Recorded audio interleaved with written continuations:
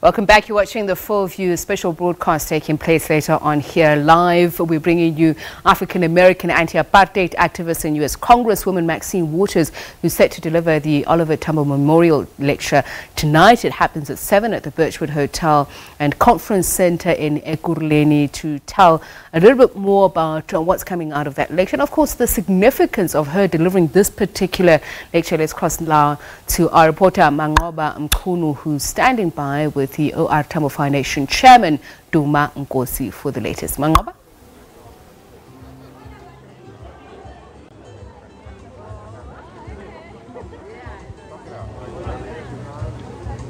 Well, of course, the guests starting to trickle in here ahead of that memorial lecture in honor of the late former ANC President Oliver Tambo, which takes place here at the Birchwood Hotel at the OR Tambo Centre, named in honor of him, of course. And we have seen some of the members of the Tambo family arriving here to be part of the event that's taking place here today. Of course, we've also seen some of the ANC struggle veterans who have also been here, who have been invited to this event, the likes of Mama Sophia de Bruyn, who was, of course, part of the 1956 Women's March to Parliament. She is here. She's among the dignitaries that are invited here. Of course, we do expect the formal program to begin at 7 o'clock this evening, and of course it will lead up to that speech, that keynote address by US Congresswoman Maxine Waters, who of course will deliver that later on. But just to get a sense of what to expect and the legacy of Babu Oliver Tambo, I'm now joined by the chairperson of the Oliver and Adelaide Tambo Foundation,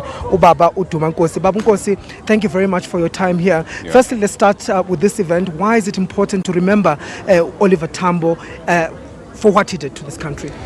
I think the foundation not being the same with others, we're talking about a couple, for lack of a better term. We're talking about Oliver and Adelaide Tambo. They contributed to the progress we have as a country, and today is a day before the birthday of Oliver Tambo, because he will be 102 years old tomorrow, 27th October 2019. So the foundation actually have agreed that we should be able to do more work that balances the issue of women, youth and people with disability. We do actually have projects which actually are helping us to have more sense on the growth and development of women academically and professionally. But on the side of Tambo was a mathematician, he was a teacher, and he was actually a strategist in a big way, because in some of the things that are done in this country, it was actually a point of the energy and work that he put to be able to negotiate pre-1990 to a point of getting the constitution of this country. I think there are members of the foundation that say we can see the genes of Tambo within the South African constitution. So he has done a lot for us, and on our part, first time, it's our 6th lecture, first women lecture that we've got, and someone who comes from outside the country, because Tambo was a global icon. He was actually traveling all over the world talking about the challenge we have of apartheid in this country, and he was the one that really explained to the rest of the world how we're dealing with issues around the country. But the most important thing that we're able to do in the municipality in Ekurhuleni, when the demarcations were coming out in terms of the moving of the airport from Johannesburg to East Rand, then we were able to actually then, as a municipality, as residents in Ekurhuleni, to actually get the name of OR Tambo to be named for the airport. So I was speaking to the wife of Duma Nkosi now. He was on a British Airway, and he says no, she was a bit surprised when they were just about to land, when they said, "Welcome to OR Tambo International." And of course this speaks to some of the legacy work that remains of Oliver Tambo. Yeah. But of course education being one of his passion, he was a teacher himself. The foundation itself running some educational activities or some of the initiatives you're involved in to empower the youth? Yes. What are some of those? Well, at this point, we're actually working with the NRC, which is actually the institution under science and technology. We are actually looking at about 10 students that will be given opportunity to study at the highest level of technology.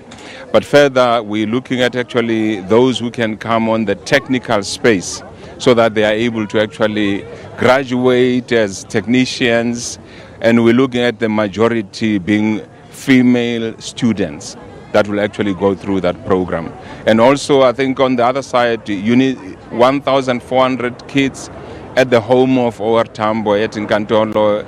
We are actually looking at those kids being given support, sanitary pads, their wellness education, sex education, being able to get to a point where they can be able to look after themselves, and even the boy child. We are trying to actually make sure that young men grow up in a space where they know the younger women around them, and they are able to actually to be taught about things that we actually didn't do well, to a point that we have so many challenges at the education space for young girls and boys. Talking about the issue of young girls and boys, of course, gender issues play a very central role in our society. And I know that you have some projects that you're involved in as the foundation to deal with gender issues. One of them, you've mentioned the sanitary pads issues. But how important is it to address these issues now?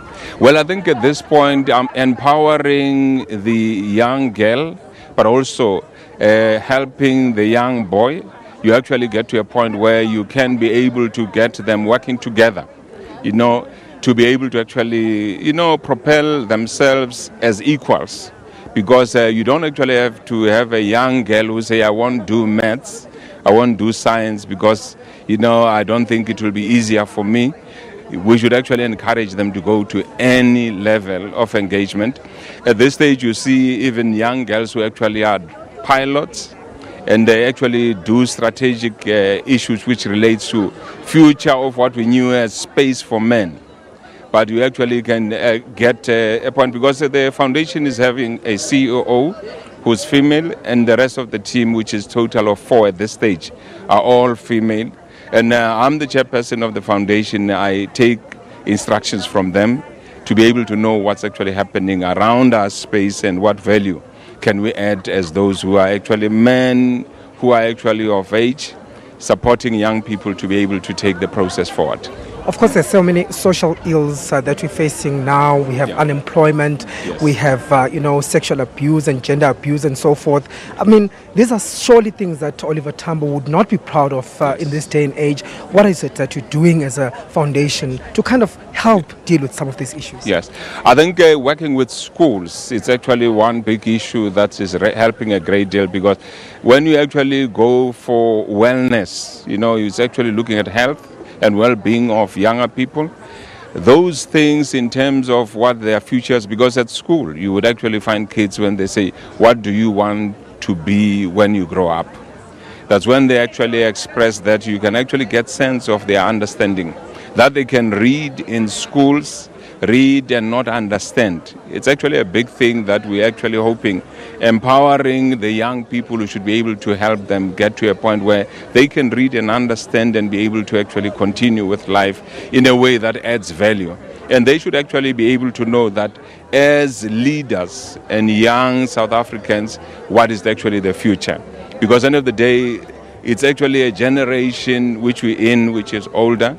We should actually give that support to them, and the younger ones will be able to actually carry on with their lives. But at this stage, we should actually support programs which empowers them to be able to take the process forward, with or without us. But on our part, I think as elderly, we should actually accept we do have a role to play. And just finally, what values should the young ones especially learn from the likes of Oliver Tambo? Well, I think respect, credibility, and the point of